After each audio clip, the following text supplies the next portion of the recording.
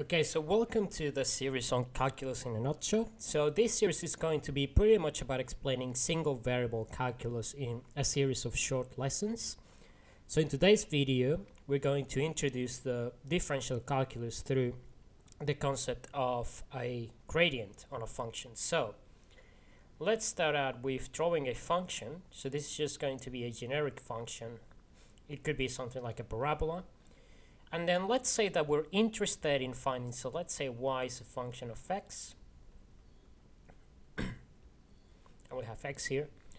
Let's say we want to find the gradient between any 2 points. So let's draw a line between 2 points, like this. So this right here, that's going to be point x1, point x2. And then this right here is going to be point y1. And coordinate y2. So we know from pre-calculus and from elementary linear equations that the gradient of a function is simply the rise over the run. So basically just that. So in this case, the gradient of the function, which is represented by delta y over delta x, is simply going to be the difference in those coordinates. So for the top one, we're going to have y1, y2 minus y1, and then x2 minus x1, sorry. So this is going to be the gradient. Now, what's going to happen when we shrink that area? So let's say that we're interested in finding the gradient of a line that passes through 2 points, but those 2 points are much closer together, so something like this, and the line goes like that. So in that case, we're going to have x1 and x2 are going to be closer together, and then we're going to have y2 and y1 closer together as well. So now the gradient is going to be the same. So let's see what would happen if you continue to shrink this little gap in between. So let's call this gap delta x. Let's see what happens when you continue to shrink this further and further. Well, obviously these two lines are going to meet at some point as this approaches 0. And then at that point you would actually have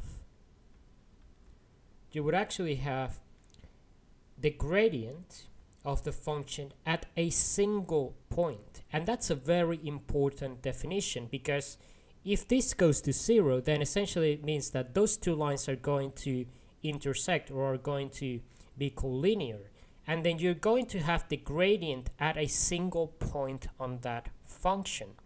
So what's going to happen there is that you're essentially going to have a gradient that is going to tell you how fast the function is changing at every single point on that function.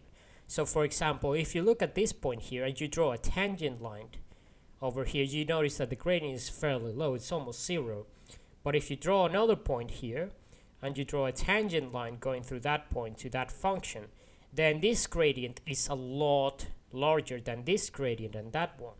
So what this is telling you is that you can derive a function of those gradients that will tell you how fast the function is changing at every single point of x. And that's a very important concept, because when we're analyzing dynamical systems, or essentially anything that changes over time or with respect to a specific variable, we can actually find how fast that function is changing. So the rate of change will be defined by the gradient at each of those points that we choose. So this is where the concept of a derivative comes in, because let's say, for example, that we want to find, so obviously delta y, let's replace it by something else. Let's say that we want to find delta of f of x, because y is a function of x. So what I'm going to do is I'm going to represent this as f of x plus h. So h is just a little step forward from the previous point, and this is going to be minus the previous point, which is just f of x. So basically x plus h is just going to be a very small increment in x, represented by this change. And then what's delta x going to be? Well, delta x is just going to be delta x, essentially. So the gradient at any point will become delta y over delta x, and we're just going to use this definition now. So we're going to have f of x plus h minus f of x over delta x. Now obviously we want to find an expression for the function as this thing goes forward in time. Actually, I'm going to replace this h, so let's just use the same notation for both. Let's say that the increment is just delta x, because that's what it should be instead of h. So h is just equal to delta x. So the increment in x is just delta x. So this is the functions that we're going to have here. So what happens when you take the limit of this as delta x goes to 0? Well, if you take the limit, you're no longer working with finite quantities, you're working with infinitesimals. And an infinitesimal is just a number that is so small that it can be considered infinitely small, but not quite 0. It is not quite 0. So the infinitesimals, so they're essentially just like differences in points, but are going to be so small that we need to represent it by dy and dx. And this is going to be equal to the limit of this function as delta x goes to 0. So this is essentially what we have here. And this is what we call a derivative.